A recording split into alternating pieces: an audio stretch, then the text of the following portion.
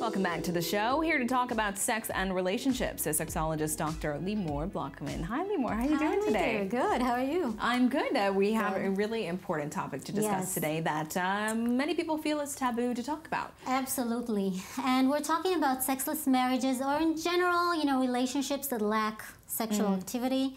I'm going to really define it, but let's start with a study. There was a very long study, approximately 30 years between the 80s and the 2000s.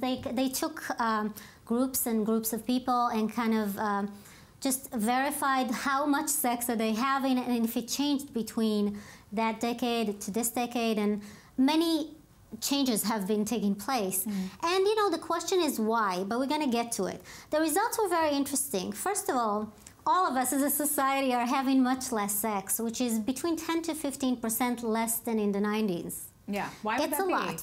And there are a few reasons, and I'm going to get to it. I just want to say that if you're married, you're in a worse condition. Oh, yeah? Yeah, between 20 and 25% less. And the definition of sexless marriage, which is between 15 to 20% of society, is in this definition of sexless marriage, which means that you have sex. That's a huge percentage. Huge. That you have sex less than once a month or less than 10 times a year. Wow.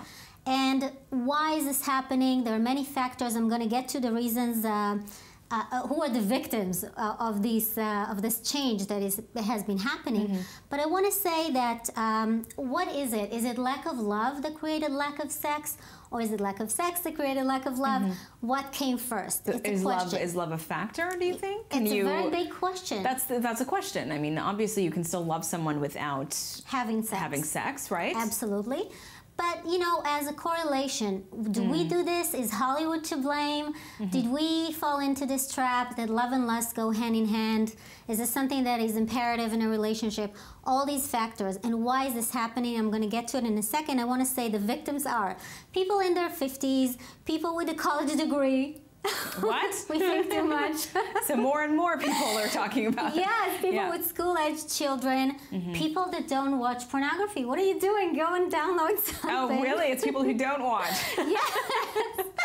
So, all these factors. Yeah. So you think, what are these the reasons for, if you don't watch pornography, you have a problem. If you do watch pornography, there is a different kind of problem. I want to say that if you look at people today, something very imperative comes to mind, and this is, the social media and phones. Cell phones. Yes, cell phones. We are so locked inside our screens, we don't even notice there's a person on the other side. Yeah. It's a very big problem. I see people on dates that look like this. Yeah. And it's terrible. We don't have conversations. Moreover, we really don't use, to have a very good conversation or some form of connection between two people, you have to use all your 5 senses. Think about it when you text or when you use any form of social media, you don't really use these 5 senses. Yeah. At best, maybe visual or maybe sound. But you don't really use these senses, and it's a big problem, and we're plagued with being unhappy. Yeah. There are a lot of factors that come to mind when you think of age 30 and up.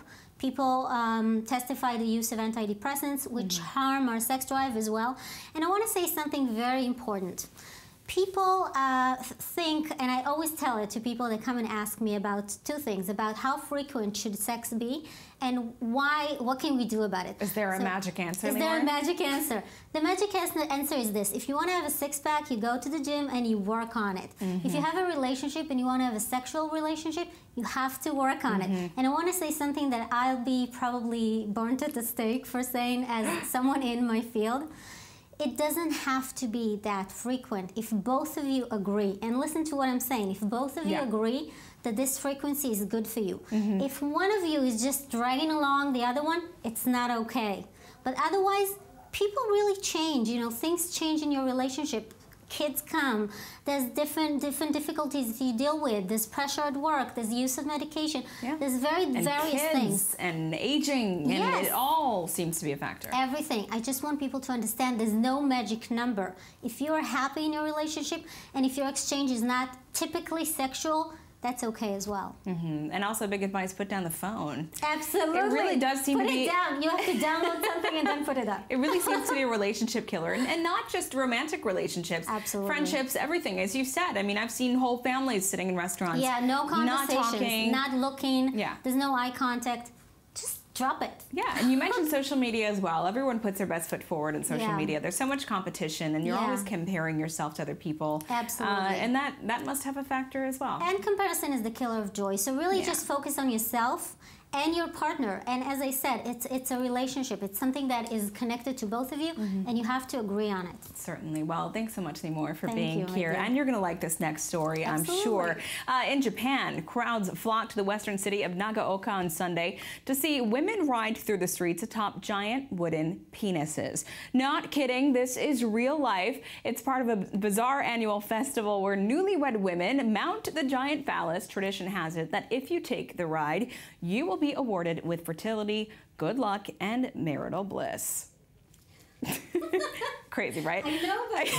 Yeah, it's like a yearly thing. It's a festival, yeah.